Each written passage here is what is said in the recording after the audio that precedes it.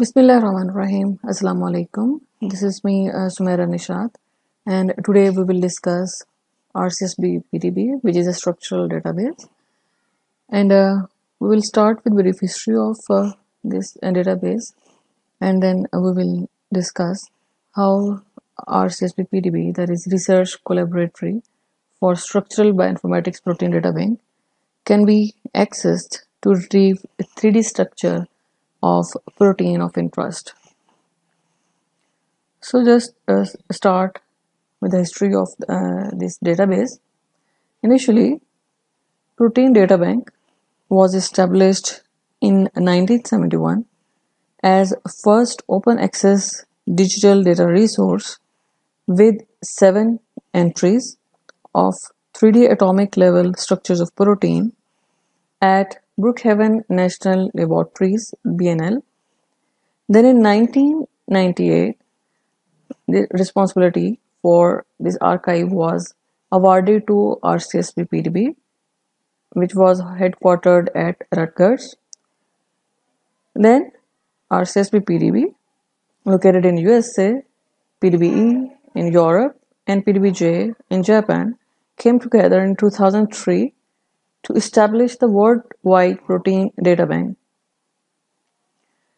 Since 2003, the PDB has been managed by the Worldwide Protein Data Bank, and WWPDB is an international consortium that collaboratively oversees deposition, validation, biocuration, and open access dissemination of 3D macromolecular structure data.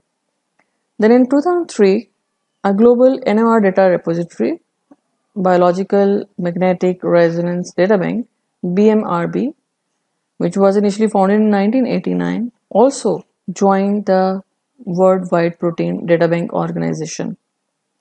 So currently, Worldwide Protein Data Bank has 4 members: Rcsb PDB, PDBE, PDBJ, and BMRB.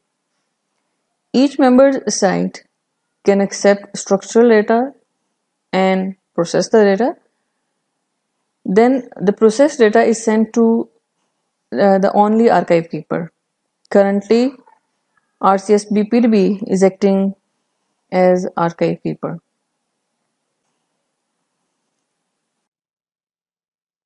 To access Rcsb PDB, just Google this term and follow the link rcsb.org. It will take you to the main page of this database.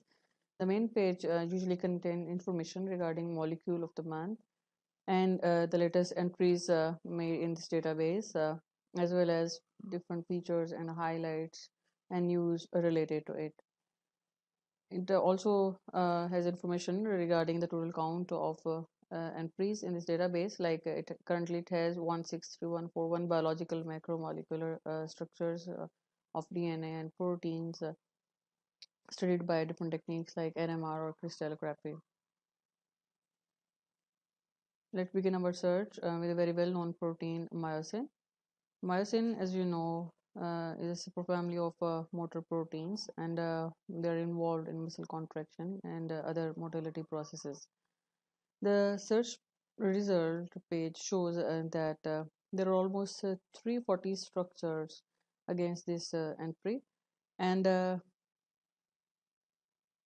each structure in the database is identified by a unique identifier, which is basically 4-letter code including alphabets and number, and this 4-letter code is also called as PDB ID. To be more specific, if you know the PDB ID of your protein, then you can directly search through it. Like here I'm using 4PD3,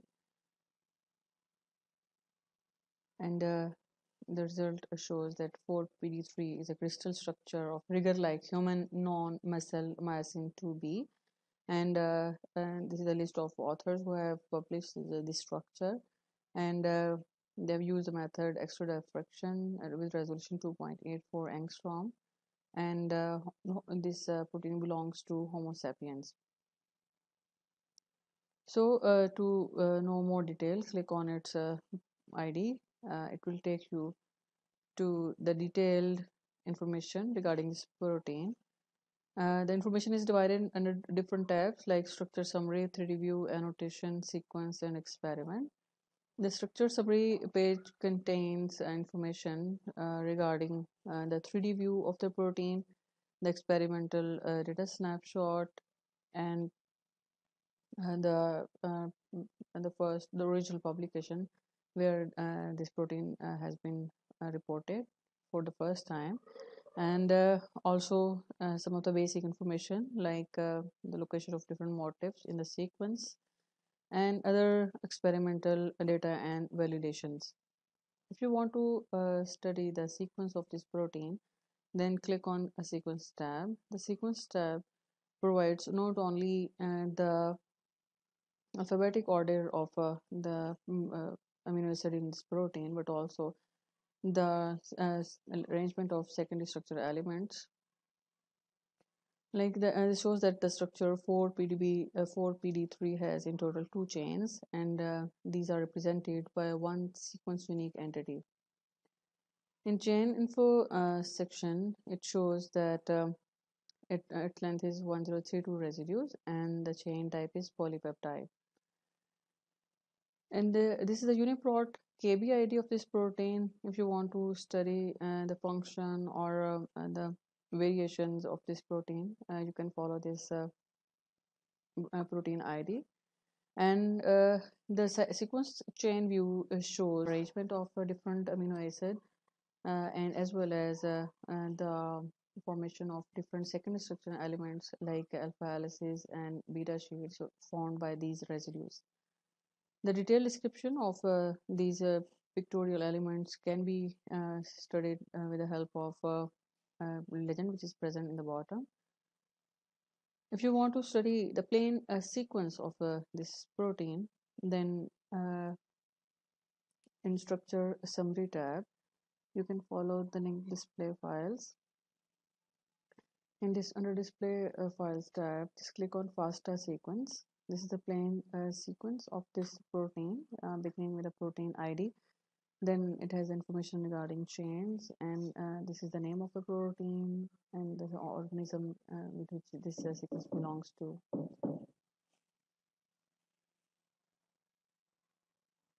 Beginning with the protein.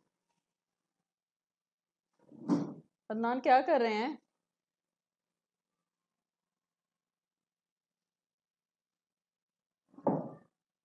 एक दफा कर लें जो करना है, मैं फिर बाद में आ जाती हूँ. मैं नीचे से ऊपर आई हूँ, ऊपर फिर आकर आप थक थक लगे. हाँ, उंज थोड़ा दिल नहीं लगता मेरे बगैर.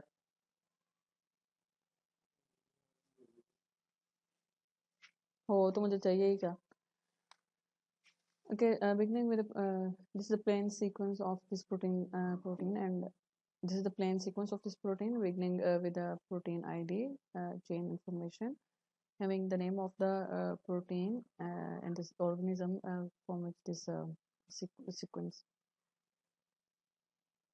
This is the alphabetical arrangement of amino acid beginning with the N terminus and ending at C terminus. If you want to study the 3D view of this protein, click on 3D view tab. And 3D view tabs provide you different controls with which you can play with this protein. This view contains not only the sequence of this protein but also the 3D structure. And by using the available controls, you can play with the 3D structure of this protein. Under annotation tab, different annotation details of these proteins are available, like protein family annotation and the gene product annotation. And under experiment tab, different experimental details are available. And if you want to download the 3D structure of this protein, then click on tab download files.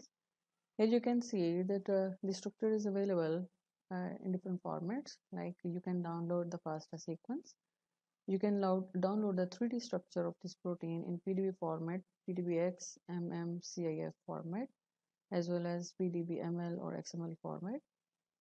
The most frequently used format is PDB format. So just clicking on it, it will download your required file.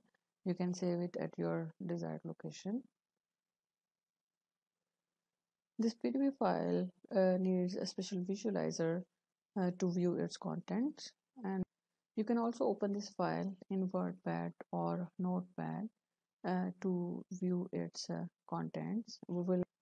This is the PDB format of this file, having information regarding the experiment or the protein in this file. We will cover this format in our next lecture. Thank you.